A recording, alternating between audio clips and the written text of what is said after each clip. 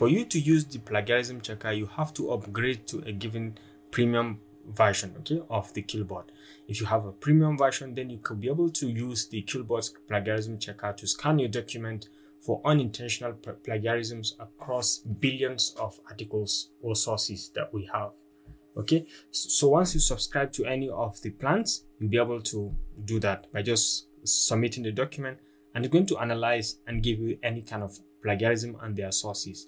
Take a look at this example, and you can see it's going to be real-time report and analysis. It's going to give you exactly the sources and what you've copied or where you copied those content from. So this is for plagiarism checker. You have to upgrade to have access to it, and it's very easy to use. Next, we have the co-writer. Now, the co-writer is a feature that I always like, especially for researchers, scientists, or professionals. If you want to write an essay or a blog post or any kind of journal paper, you can do it effectively and more accurately, even in a very easy format using this co-writer. So you can start from, you can see available documents that you've worked on. You can find them over here, and you can create a folder, a given folder where you can save all your write-ups on. Maybe you can have your introduction in the same folder, your main content in the same folder, and you can have references in a separate folder. But all of them are in a separate file, all of them located in the same folder. You can create a folder for a given project. For example, you can say create a folder, and you can say journal paper writing, and you can just go ahead and say under this folder, you can now open and you can create a project from here, or you can use from templates, or you can upload any document that you are working on. Maybe on your Microsoft Word, you have worked on a particular document and you want to bring it up here to continue working on it, to continue your research over here. You can bring it easily, and you can have the option to select what kind of content you are writing. Is it a blog post, is it an essay, or is it a research paper like I've had highlighted? So this is very easy when you can just go ahead and select. So assuming we are going for an essay, and you can see over here, let's say we are going with a blank project.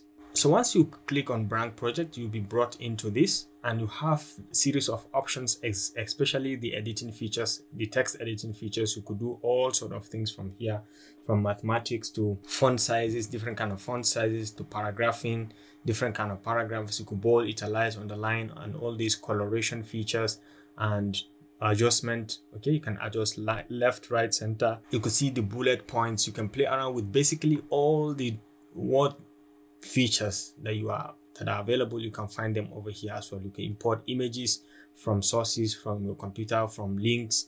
You can easily add and bring in links. You can have equations, multiple equations and objects. You could link website or URLs directly, and you could write different kind of text and download things or export in different formats. But the first thing I usually advise people to do is to create a project name. For example, I can say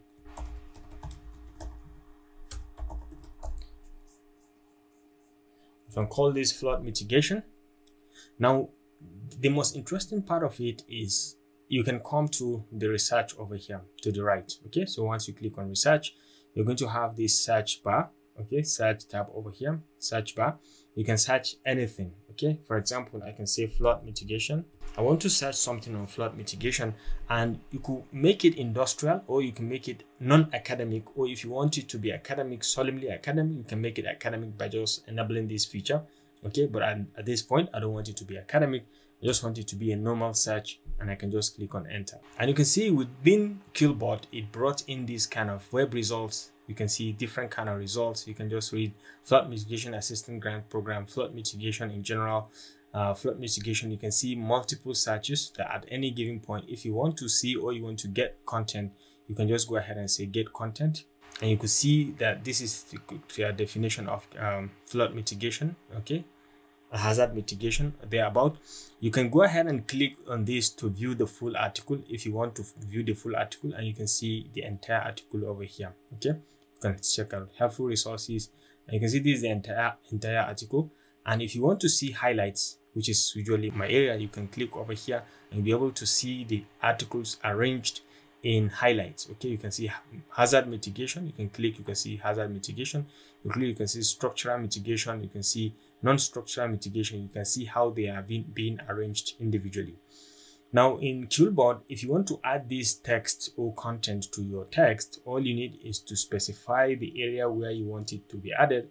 You can come over here. Once you select and highlight a text, you have the option to insert it in the text directly, or you have the option to paraphrase if you want to paraphrase this section that you've just highlighted, or you have the option to summarize the text. Okay, so assuming I want to add this entire text, you can see I just added it with just one click and everything is now added.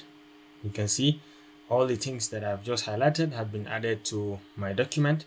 And one good side of this Quillbot or the co-writer is that it puts in the citation over here, and you can see the bibliography references. You can see it has put in the references down here, and it will put all the references that you're working on. It will cite it and then it will put it in the bibliography or reference list. Okay, so you can just check around. This is the full article. These are the highlights. You can check out the keywords. If you want to check out the keywords, you can see keywords and you can go ahead and make some searches around them. You can see full article. You can just select any section of it and you can add it directly into your document, or you can select any section. Okay, you can select all this section and say paraphrase, or and say summarize, or you can say summarize this, and it's going to summarize it directly for you. You can indicate the length, summary length, whether to make it short or to make it longer. You can vary those options from here, and you can see right now it's been summarized. Everything that we've highlighted have been summarized into this much words. So you just select, as you select, you can just say insert, and it's going to insert it into your document just like so. And you can see it has added the references directly. Okay, so you can close here and you can come down to the same research. You can see the next thing is, if you could search everything over here, you can go ahead and check out the notes. Here in notes, you can put in your own personal notes that you can always refer to, aid you in writing this paper. For example, you have covered the introduction and you have the main body, and you can have references, and maybe you have some conclusions at the point. You can itemize and arrange your paper content or sub-content, headings and subheadings from here. Okay, so you can know exactly where we are working on. Now the next part to this co-writer is the citation. Okay, citation is a very good feature that you can use within the co-writer because it helps you to write citations easily. You can create a citation directly from here by just clicking on this, and you could insert the URL if you are dealing with a website. If you've just worked on a website, like for example, we have worked on this website and I want to cite this, I can just copy and come back to this and just paste it. So you can just paste the link and you can say cite, and it's going to generate the citation for you to insert in your document. And you can see it has just generated the citation. Okay, you can say save citation. You can see it has just generated it for you, and you can change it depending. You can insert the citation from here. You can see it has generated. You can say insert citation, and it's going to insert it from wherever your work is. Wherever your work is, that's where it's going to insert that citation.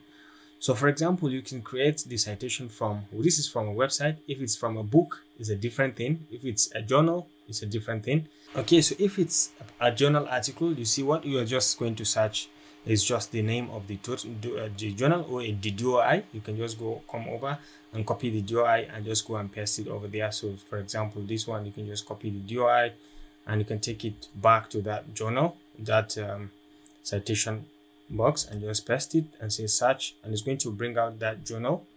And you can see it has just brought in the journal. So you can say cite. If you want to cite it here, you can just go ahead and say cite, or if you want to cite it somewhere here within the document, you can just say cite, and it's going to add it at that exact location. Okay, so you can see it over here. You can just say insert, and it's going to insert it for you over here. It has just inserted directly. You can see the reference, and then when you go back to the list of the reference, you can see it also, it has been inserted. Okay, you can see it down here, it's been inserted. So that's the beauty of this. You can use it to write anything. You can use it for your note taking, and you can use it to do a bunch of research from here.